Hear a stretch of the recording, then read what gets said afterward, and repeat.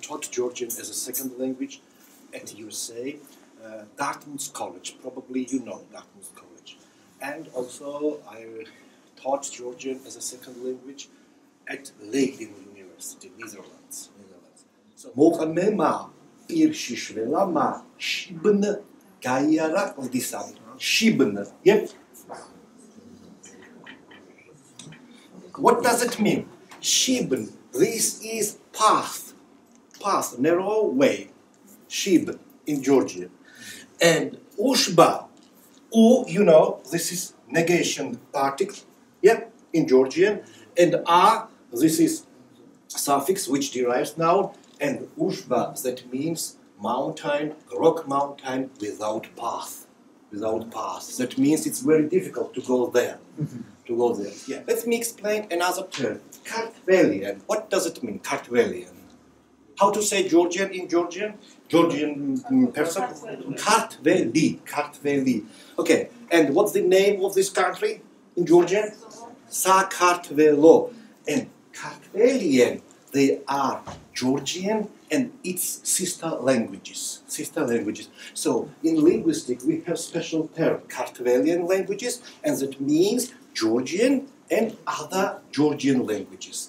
So we will speak today about Georgian and other Georgian languages and about Georgian 12th century. Okay, that was first slide. Do you know, or probably someone knows, do we have or not in Georgia the day of the Georgian language? Yes, we have. Okay, when it is? 14th of April. Yes, exactly. This is 14th of April. Do we know why this is Georgian? Why 14th of April is the day of the Georgian language? Do we know or not? Yes. Okay. Can you say? Please, go on. Yeah, because there was some problems. Yes. Connected to. Connected to? Soviet Union wanted to cancel Georgian language as state language. Or Yep. something. Exactly. In 1979. 78. Yeah. They go on. Yeah. There was some demonstration. Yes. Okay. Students. Okay. now we have very many demonstrations, but that was very important to have demonstration 97-8 when there was Soviet Union, when there was no demonstration, when there was only one party. And do you know who was the head of the Soviet government at the time? Representative. I mean Soviet Union. Yep. Old guy, yes, exactly. Exactly. And here we have Brezhnev.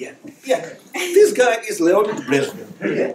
So, but I would like to say that at that time, Leonid Brezhnev decided to do something very important because he was not so strong and cruel like Stalin.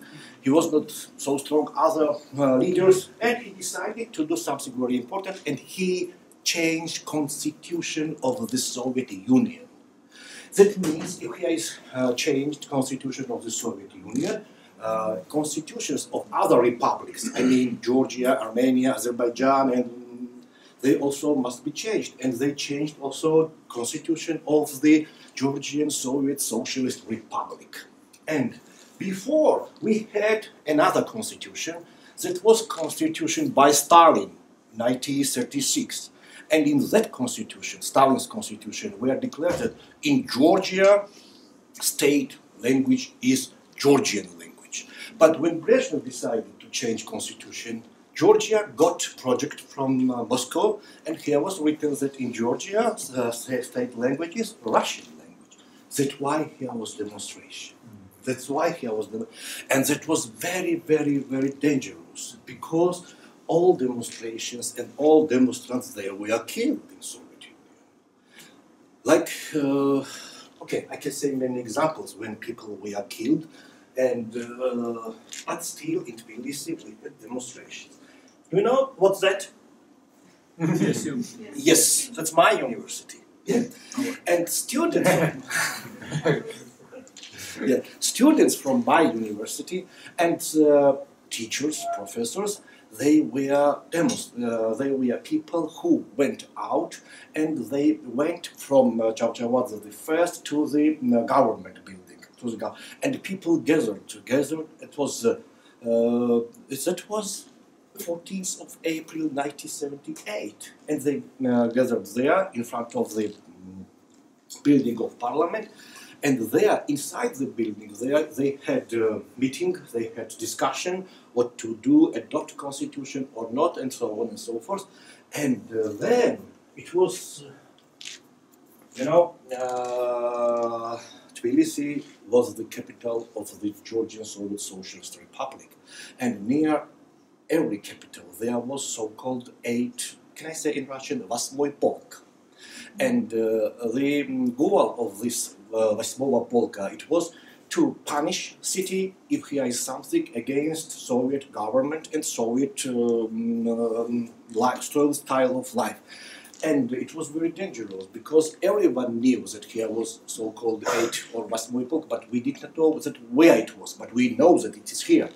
And it was very dangerous. But this guy, and I hope you all know this one, this guy connected to Brezhnev, but it was very, very difficult to get direct contact to Brezhnev because there were another guys also. It was Suslov, and Shevardnadze got contact with Suslov, and Suslov got contact with Brezhnev, and Brezhnev asked, what happens? What they want, and he was told that they want Georgian as a state language. And Leonid Ilyich Brezhnev said, yes, that was 14th of April, and here was no killing, here was no battle and everything. So people who went there, they were back with singing and joking and laughing, and that was 14th of April. That's why 14th of April is a day of Georgian language, but it was later. So that was 1983, and Georgian sculptor Elguja Amashvili made this monument of the monument of the book Mother Tongue. Probably you know Mother Tongue by Gogebashvili, Deda Ena, Mother Tongue. And this is idea that this is a book of Mother Tongue. So this is a monument for Georgian language. What's that? Right. Definitely. Yes. But is it India? China. No. Okay, but here is Russia, here is Iran, here is Turkey, and here is Georgia, Armenia, and Azerbaijan, and here is Caucasus Mountain, and this is ethno-linguistic groups in the Caucasus. So, in this map we have all languages spoken in Caucasus, all languages. But we should know that there are languages so-called Caucasian languages. But first of all, I would like you to know that we have family of languages. There are many families of language, and one is Indo-European languages, family of Indo-European language. Okay. What about English language? In which family it is? Indo-European. Exactly. Persian? Okay. Russian? No. Why not? Why not? As is Russian? No. Russian? No. They are there. Yeah. Yes, they are there. The idea is that in the European family of languages, here is branches. So here is a Slavic branch, and Russian is in Slavic branch. Here is, what about Armenian language? Where exactly. And Armenian language, in the European family of language, it has a separate single branch. Here is no more like Armenian language, only one. Yeah. Okay, we will speak about other languages also. Okay, but I would like to speak about Caucasian family of languages. So there was very famous Georgian linguist Arnold Chikobauer. this guy, Arnold Chikobala. And by the way, you should remember he was very, very, very important man in Georgian, in Soviet, and in world linguistics. We can say many things about Chikobala, but today we will speak about some terms proposed by Chikobala. Iberian-Caucasian family of languages. The term Iberian-Caucasian or Iberian-Caucasian was proposed by Georgian linguist Arnold Chikobala for the non-Indo-European languages spoken north and south of the Caucasus mountain range. So that was Chikobala. Actually, here is family of Caucasian languages. Family of Caucasian languages. Let me introduce the first group of the family of this. Okay, let's start from Georgian, South. The South Caucasian or Kartvelian Georgian languages. This is Georgian. This is Mingrelian. Do we have here Mingrelian students? Okay, good. Mingrelian or Mengrelian. Also Las or Chan and Svan. But Chan and Las, they are in Turkey. Only one village, half village we have in Georgia. This is Sarpi, and another part of Sarpi. This is in Turkey. And more population, less population, they are in Turkey. But we have plenty of Mingrelians, we have Swans, and we have also Georgians here. Okay, here is Abkhaz language, Abbas, Kabardian or Cherkezian, Circassian. We should say Circassian. In America they say Circassian. Ubykh. And Ubykh does not exist anymore. We don't have anymore. Okay, you know, here is so-called alive languages and here is dead languages. Do you know how to read definition of dead languages? If there is no people who use this language, this is dead language. Dead language, it's very sad, like Ubykh, but Latin also is dead language. Okay, does not exist anymore Ubykh language. Please don't be sad about dead languages. There are very many dead languages. Okay. You know, I was teaching at Stony Brook University, Long Island, and they had a very big board, and there were very many photos. And one day I asked to Secretary Sandra, who they are? And the answer was, oh, they are dead linguists. You know? Besides dead linguists, we have alive linguists. Besides dead languages, we have alive linguists. So, Dagestan was called Mountain of Languages, and there are Avarian or Avar, Andean, Andi, Botwig, Hodog, Chamal, Bagwal, Tindi, Karaka, Aqua, Didoya, Dido, Karashi, Bejik, Humzip, Lak Dargwa, Kubach, Lesgien, Tabasan. I like Hinalug, you know. My American students, they remember Hinalug.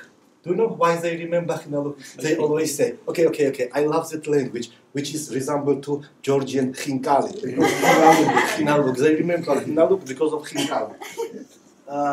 Yes, other languages in Caucasus. Okay, Indo-European, Armenian language. Armenian language is Indo-European. And Russian language, Ukrainian, Ossetic language in the European, Greek, Pontoic dialect, Persian, Kurdish we have even in Tbilisi, yeah?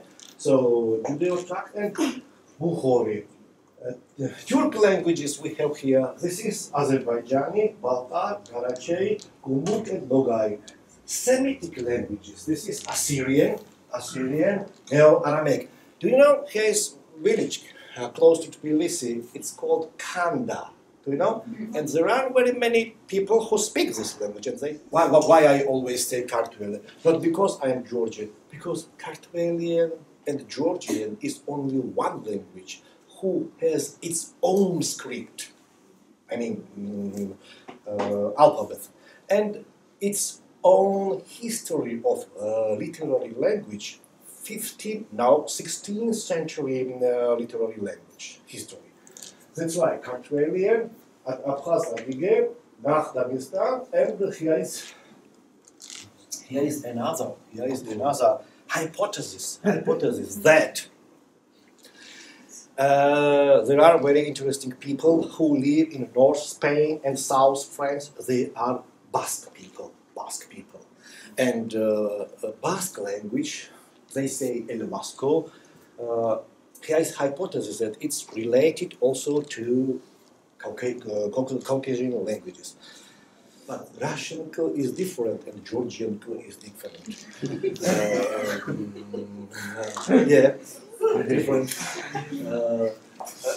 We have in Russian and we have in Georgian, but Georgian is different because Georgian is glottal consonant.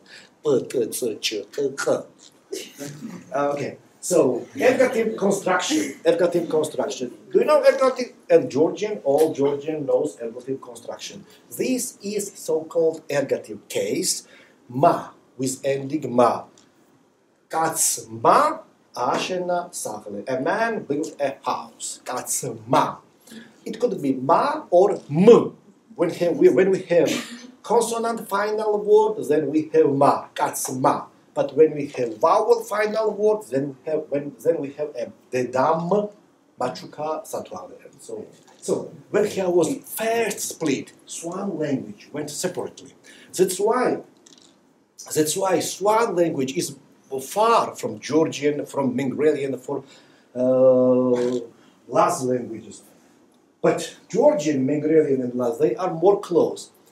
But still, we have similarities with Swan and Georgian language. Okay, I can say some similarities. And even we have here these similarities.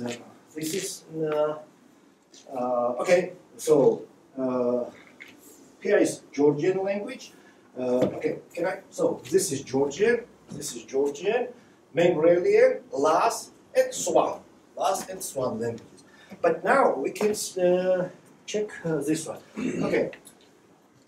Georgian Katsi and Mingrelian Kochi. You see, to Georgian A corresponds Mingrelian O. Katsi, Kochi. Asi, Georgian 100, and Oshi will be. Okay, but if here is Georgian Katami, what will be in Mingrelian? O, Kotomi. Yeah, so because Georgian A and Mingrelian O.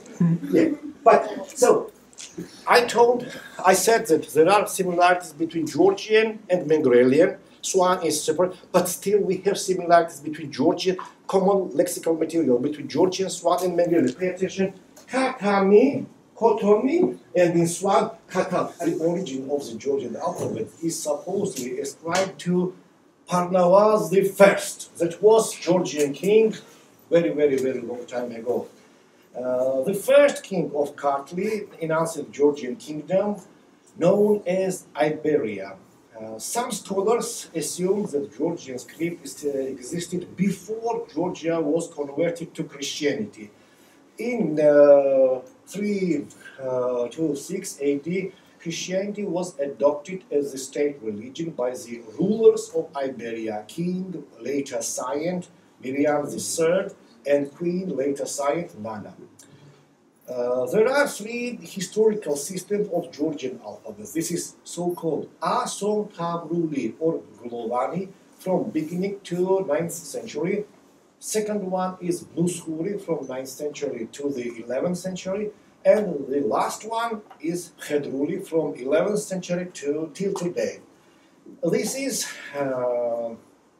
example of the ancient Georgian inscription Asontauli or Glovani from the Georgian church in Bethlehem. This is mosaic inscription, and that was found 1952 by Italian archaeologist Virgilio Corbo. And this is very, you see how it's very beautiful and perfect writing.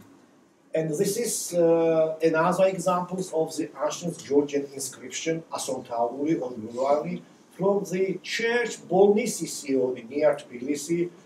If you can't go to Bethlehem, you can go to Bolnisi and see this church. And here is when it was made.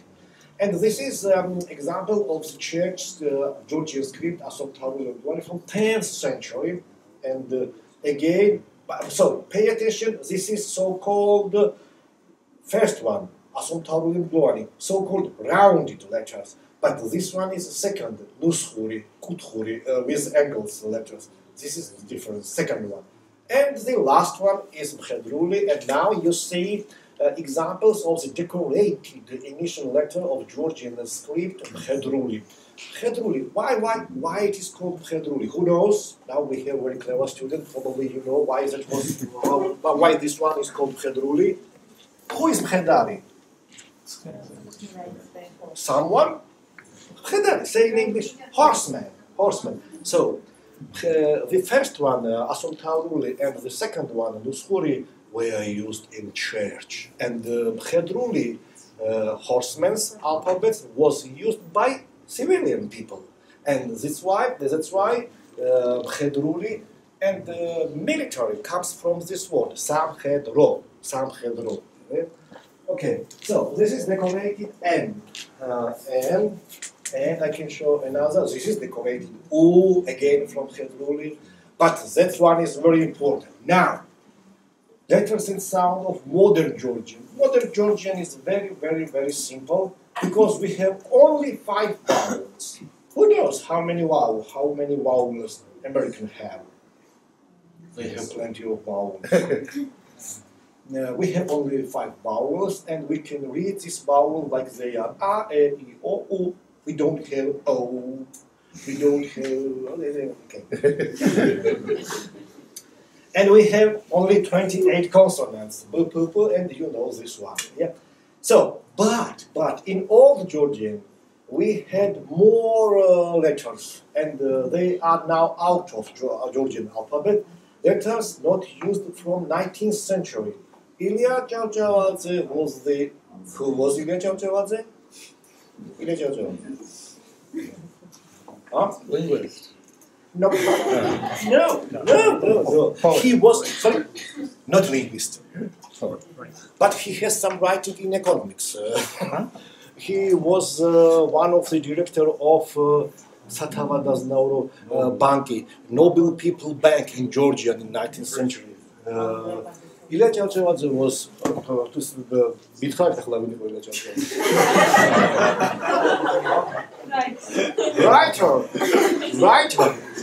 writer and public man in 19th century. And Ilya Georgiadze was the first person who removed or deleted or cancelled those letters from Georgian alphabet. Unfortunately, he was not a linguist, but he considered Georgian people don't say this one. Why we need them in Georgian alphabet? And they are iota, this one. This one. We have this one now. This one is this one, and this one is this one. Which is used in Swan language today. V, A, O, and F. And now we don't have them anymore in Georgian alphabet.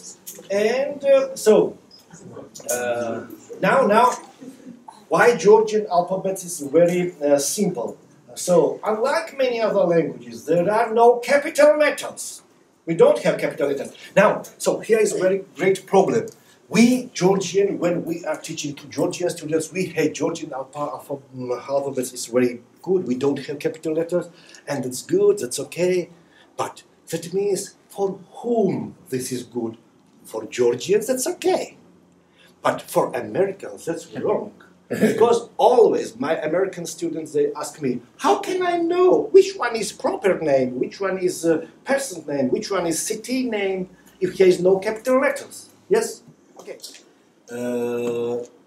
Probably someone knows Russian language. In Russian language, we have symbol of softness and we have symbol of hardness. Yes, this one. Okay? We have this one. We have this one, and we have this one. They are not phoneme. They don't have meaning, but they can only make softness. If here is t, s mягким знаком, that will be t. That means in Georgian we don't have like this all Georgian letters, they are phoneme. They have exact complement. Each sound corresponds to one letter.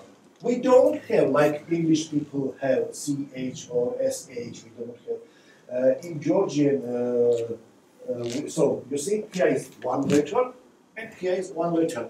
In Georgian, we don't have sound, I mean phoneme, which we have to write with 2 or 3 letters. No. And each letter corresponds to one phoneme. For instance, there is no letter like O in Russian, which depending in context can be pronounced like O or like A. Okay, how to say water in Russian? Water in Russian. Oh, okay, but how to say waters, mineral waters? Vody. So vada and vody. We don't have this one. That's why it's simple. Now, please pay attention to this guy. This is Jakob Tsurtaveli. Who knows who was Jakob Tsurtaveli? Right.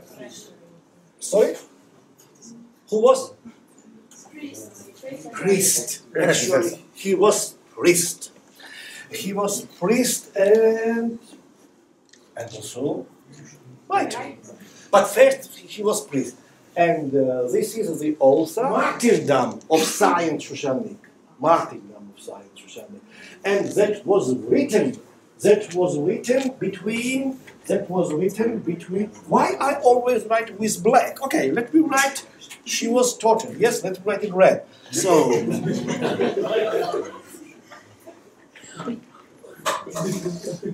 yep, she was written in this period, but she was written, the novel was written, novel was written.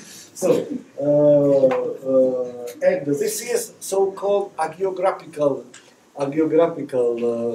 novel, and she is a person, you know this story, yes? So her husband betrayed her and betrayed country. He went to Iran and got some different Mazdianity and got some support from Iranian king. And his wife, Shushanik, became supporter of Christianity, and that's why she was tortured and she became very, very, very famous. This is typical hagiographical novel, and that was written in this time. And this is the first Georgian novel. And by the way, Shushanik was Armenian, and Georgia and Armenia, they were in alliance against Iran. And this novel was translated in Armenian language, and this novel we have until today in Georgian church as church literature, and she is signed first. Next one is she is signed Shushanik, and next one is probably you know this one, and someone told this guy this is not hagiographical writing. This is civil, and this is Shotan Tbilisi, and he is the author of famous Georgian poem, Night in Tiger's Skin. And you know this one, and that was another type of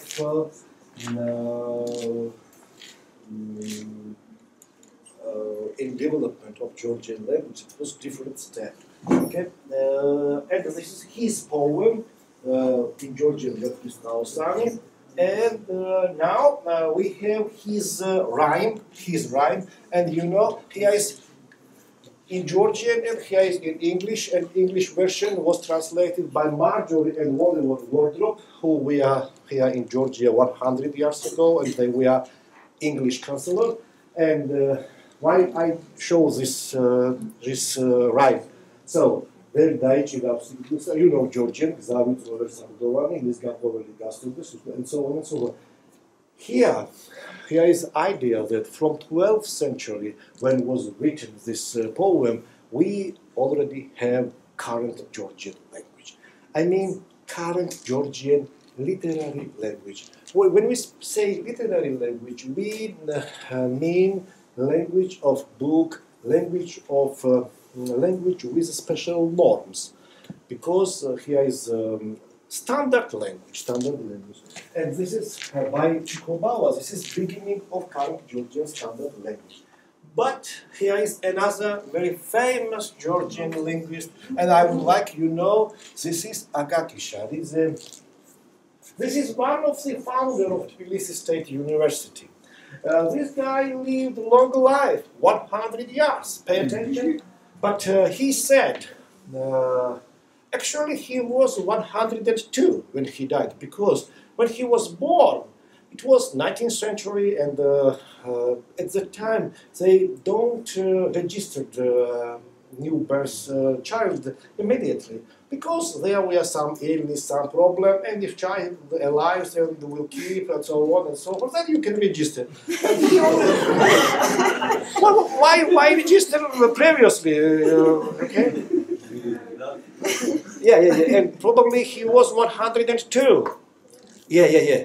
Why you should hurry? If there is some problems, then you have got another certificate, death certificate. Yeah? That was black humor. I don't like this. Okay. So, okay. Agaki Sharidze was a very famous Georgian linguist, and he was a man with charm. He lived a long life. He lived all his life in Soviet Union, but he was not a member of Communist Party. He was academic, he was professor, and he was a man with charm. I listened to him only once in my life, because that was 1986. At the time I still was young. That was after my Swaneti trip, and I was a postgraduate student, and Agaki Sharidze was 99 years old at the time, and he came to university and he gave speech about Nigomar, another language, to his teacher. And that was brilliant. That was brilliant. According to Sharidze was teacher of Chikobala, the linguist which I saw first. According to Sharidze, we have 3 stages of Georgian literary language. 3 stages of Georgian literary language. And this one, this is so. First stage is old Georgian literary language. This is from 5th century until 11th, from this time, when here was written this novel, hagiographical novel. And this is old Georgian literary language, so-called hagiographical. Do you know this term, hagiographical? Hagiography, that means here is a story about church people, sign people. And every Christian country has this one. Irish people have about Saint Patrick and so on. Okay. Middle Georgian literary language. This is from 12th century until 18th century. So according to Sharidze, Shotarustaveli is here. And Neo Georgian literary language from 19th century, from Ilya Kartvelian. And today we have current Georgian language, which is full of with slangs, with jargons. Okay? And I love this painting, this photo. This is Signal. This is Signal. This is very nice. That was my presentation. If you have questions,